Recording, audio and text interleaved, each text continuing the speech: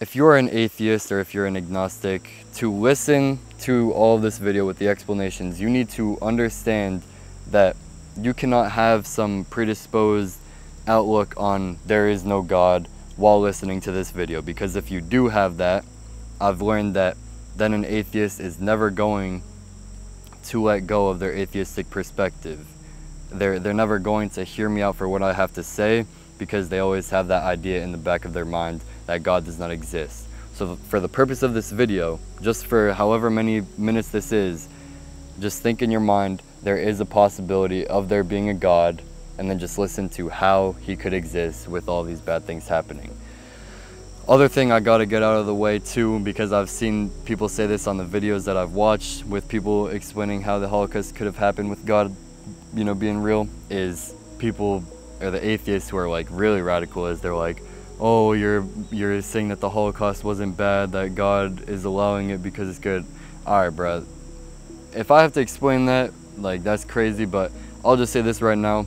I've had over 4 people in my ancestor history that have died in the Holocaust, because on my dad's side, they were Jewish back in the Czech Republic, and so my great-great-grandparents, they were killed in the Holocaust, both, you know, grandmother, grandpa, great that is.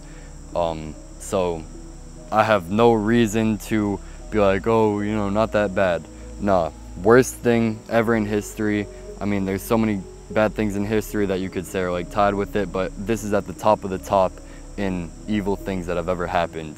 So if I can explain this, then like I said earlier, I hope that that clears out all the other evil questions that you have. So number one thing is free will. Okay, so humans, God gave us free will. As humans, we have free will to do many different things. We have the free will to do good, and we have the free will to do bad. Okay, so the Nazis, they had the free will to do bad, and unfortunately, you know, they had like 30% of the vote, but there were many parties, and then I'm not going to go into the whole history of it, but people voted for them, and they were able to take over with their tyrannical ways, and so they got into power. Therefore, they had the free will to orchestrate all of these killings, right?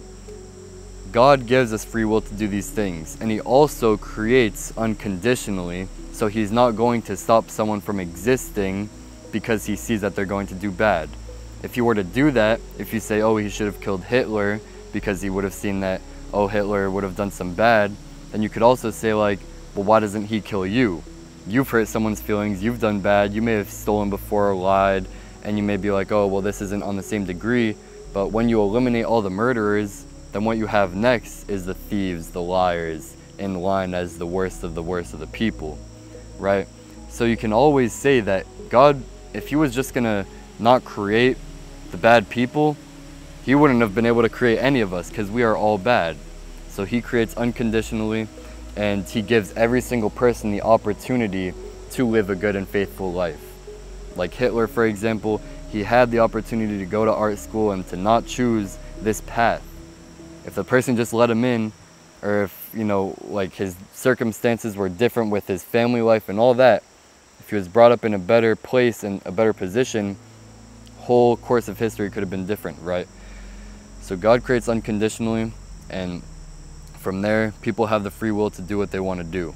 Now, this raises a very important question of like, well, why does God not stop these bad things from happening? This goes into the part with the faith-based system that God has. And you may look at this like, oh, well, why is this faith-based system more important than the lives of millions of people? And fair question once again. But at the end of the day, eternity, again, come from the perspective of like, eternity is real, paradise, heaven, hell is real. If paradise is real, and God gives us the opportunity to go there based off of our faith in believing in Jesus Christ, then that means that we need to have faith in Jesus. If we knew for a complete 100% fact that God was real, then everyone would believe in him, right? So let's say that God showed himself to every single person. Let's say that when the Holocaust was just starting and the first person was about to be killed, or these concentration camps with the gas chambers, let's say that they were being created and all of that. Let's say that God showed up and he destroyed it with his own hands or with all these angels, right? Then there is no possibility to deny God's existence. There is no need for faith anymore. But this is dangerous because then we run into the kind of example that I like to say with there being like a fake friend. You may have had a friend before that just uses you for the things that you have. They don't actually love you for the person that you are.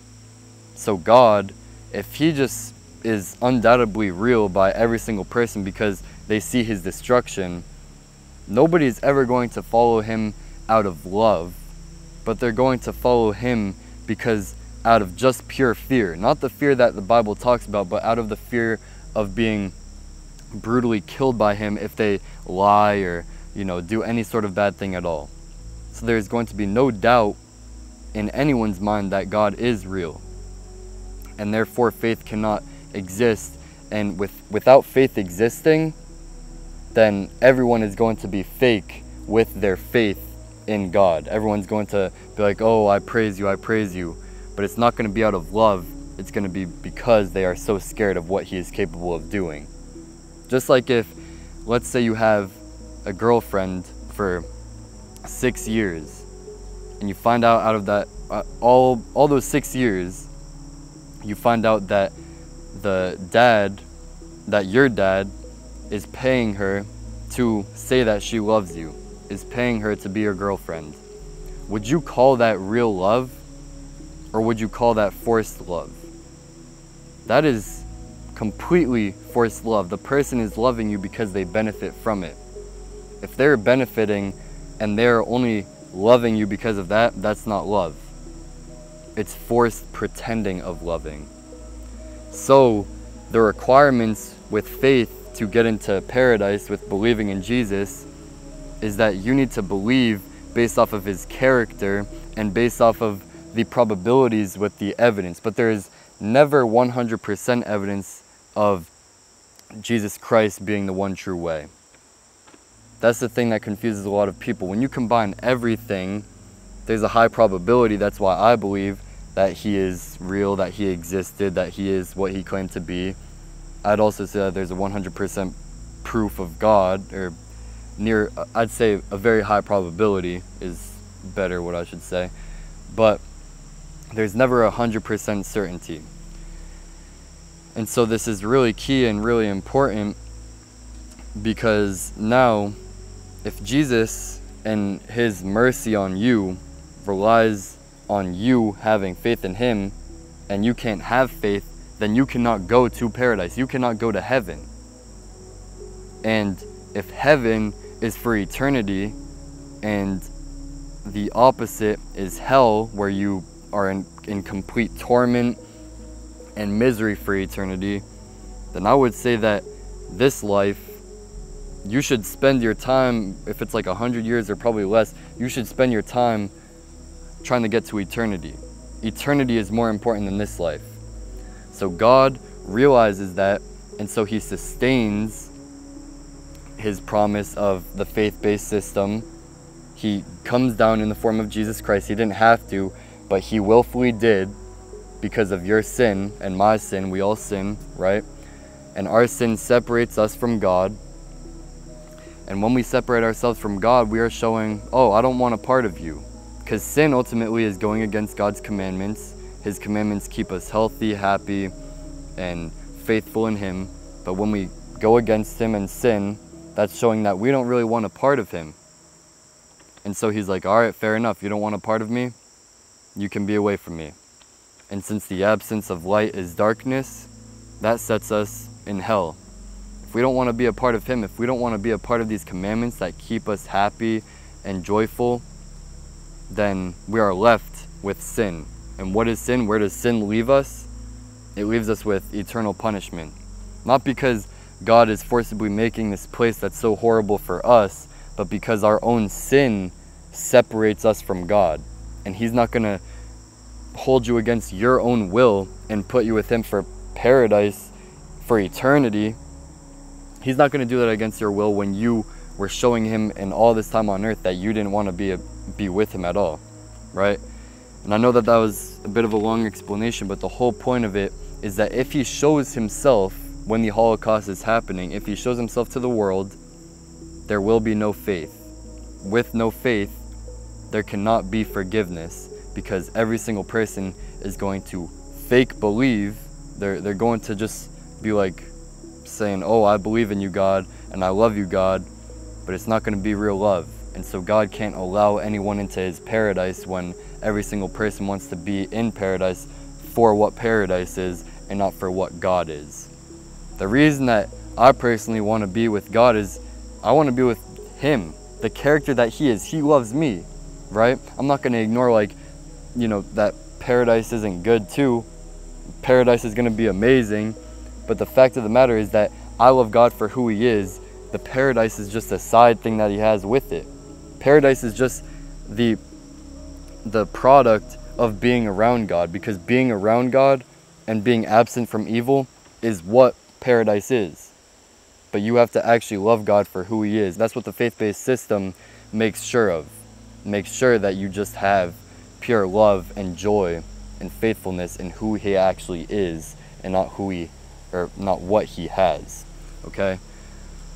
So he cannot show himself, and he cannot destroy these concentration camps. He cannot destroy these Nazi soldiers right when they are doing these things, because that messes everything up, okay? And I'm going to go into another example before we get on to the third and most important reason and most important explanation, because people talk about, oh, like, you know, the slavery thing with how Moses let out the slaves and the Red Sea crossing and all of that. That was back during a time, though, where records weren't as well kept. There still wasn't 100% evidence back then, because people still said, oh, it could have been a different god, or oh, it could have been some witchcraft, or oh, you know, that could have been a natural causes of the waves just being out. So God did a miracle, yes, but not everyone believed from that, and not everyone believes today from that. So it doesn't ruin the faith-based system.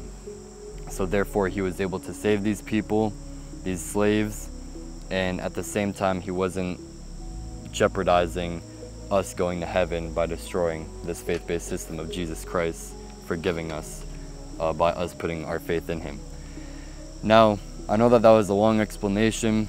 Actually, what I'll do is I'll probably put in segments for these three pieces so that you can skip around, and you probably already have.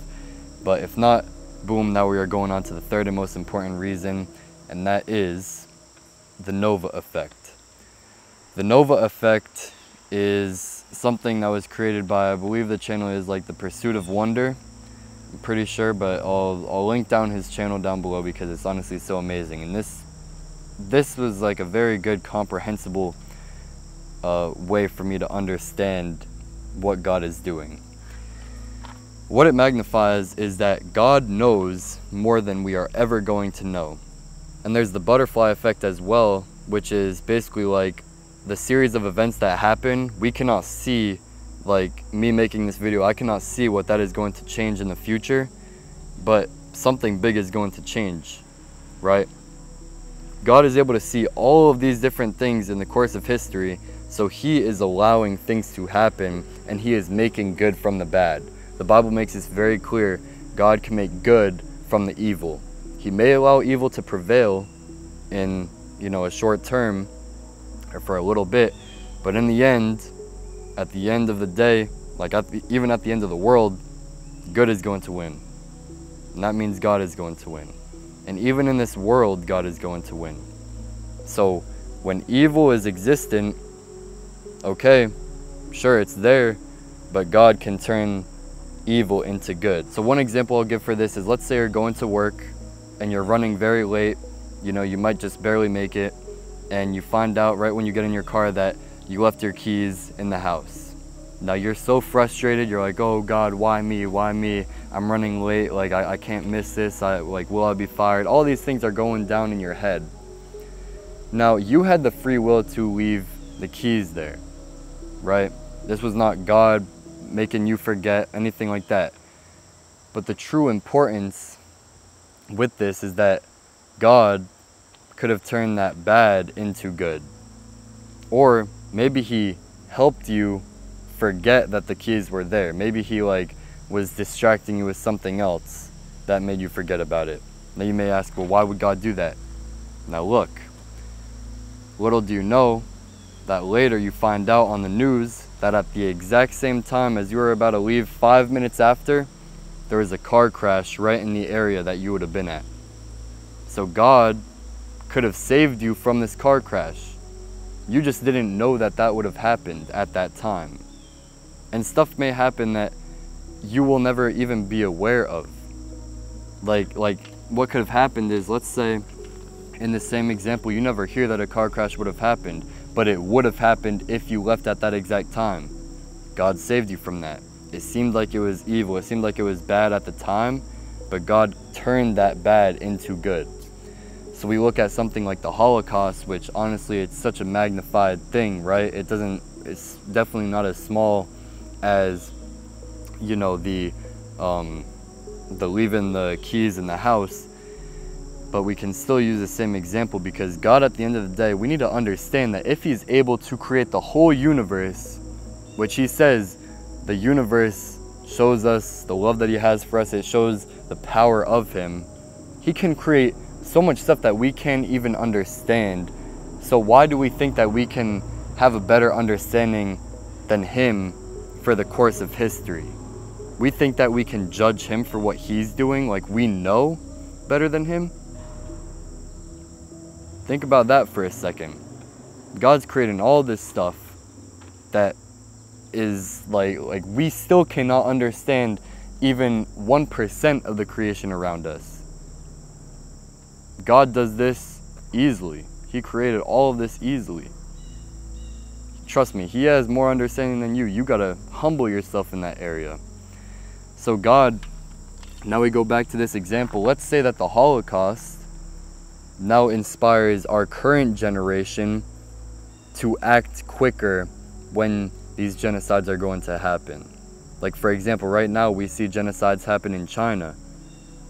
We see genocides happen in Myanmar. In so many different nations they're happening, right? What if the Holocaust, which was free will created, God can allow that event of the Holocaust, he can allow it to happen so that we today can be inspired to save tens of millions in the future, because God can turn the evil into good. And in the Nova Effect video by Pursuit of Wonder, he kind of explained this in a sense, indirectly without mentioning God, but I'll basically go over what he was saying in that. So someone is born with cancer, this young girl, and so on the outside that seems like, oh, this is so bad, this person has cancer, and it is inherently bad. She is sick, she is going to die earlier than she would from dying of, old age, right? But then this motivates her to spend her whole life getting into medicine, and from there she is able to create a cure for this cancer that she has. So now we see, oh, this bad was turned to good, because now tens of thousands, if not millions, are going to be saved from her works, and her works were inspired by her having cancer originally. They're what motivated her to make this medicine, right? So this is all good now, but then that medicine helps a kid who had cancer, it helps him be all healthy, and he grows up to become a dictator that ends up killing tens of millions of people. Now, again, we have a bad circumstance that is from a good circumstance, but God can again turn this bad into greatness. So what does he do? He allows it to happen. He allows this dictator to take over because he has the free will to do so. This dictator will be judged at the end of time, and these innocent people, if they remain faithful in Jesus, they will prevail and go into heaven, right? So the heaven for eternity, that outweighs the true things that they had to go through with the killings, right? So God allows this dictator's free will to prevail, and therefore tens of millions are killed. But one of those people who are killed is this girl's parents, a different girl, that is. And she now is seeing that the world really isn't doing too good if people like this come out on top. So what she wants to do is she wants to try and discover like multi-planetary travel, basically, to escape the world when things like this happens, when people are killing all these others and, you know, having these genocides pretty much. So she wants to save everyone from this. So what she does, she works out her whole life to be just focused on multi-planetary travel. So now she's able to do that. Humanity is traveling to multiple planets, and we're all good in that regard. World War III happens and the world goes kaboom because of all the nuclear stuff.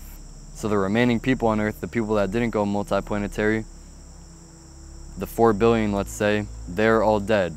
But this woman ended up saving half of humanity, which was the other 4 billion.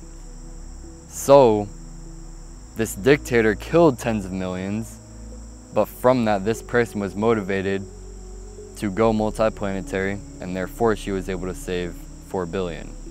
So God can always make good from evil. And I know, trust me, I know that it is hard to see that with the Holocaust and with something that bad and being like, well, is 6 million lives, like, you know, how can he make something good from that? But it's just a limiting of our understanding that is holding us back. God knows what he is doing. He created all of this after all. So humble yourself and know that God, he already has everything planned out. He knows the course of history. So he's going to intervene when he has to, but he is not going to mess up that faith-based system. And at the end of the day, he can always make the good from the bad. So hopefully that has answered your question. And if you still have any more questions on God or any questions about self-improvement, please let me know down below in the comments section, and I'll respond to every single comment, and I'll try and make a video on any suggestions that you have for any videos. With that being said, feel free to check out the rest of my channel, as I have a bunch of content relating to God and self-improvement. With that being said, thank you for watching. Hope that this helped. I'm out. Be well. Peace.